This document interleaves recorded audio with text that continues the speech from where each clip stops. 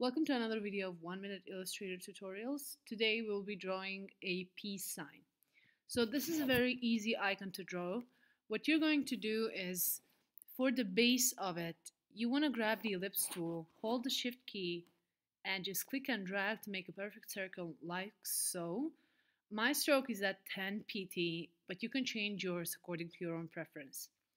Now you want to go here to the rectangle tool. Again, hold down the shift key. Click and drag like so, and you want the rectangle to match the width of the circle.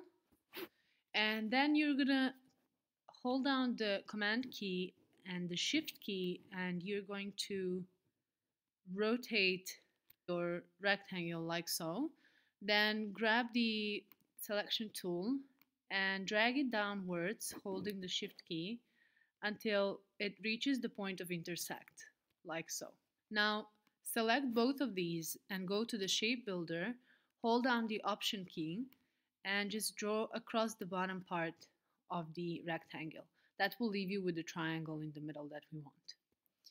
Then go to the line segment tool, start from the top of the circle, click, hold the shift key, and drag until it meets the end of the circle, like so.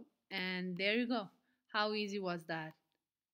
If you're not satisfied with the thickness of the stroke, you can always go here and up it up a little bit. Thank you for joining me today. I hope to see you on Tuesday or on Friday when new videos are coming out. See you soon. Bye bye.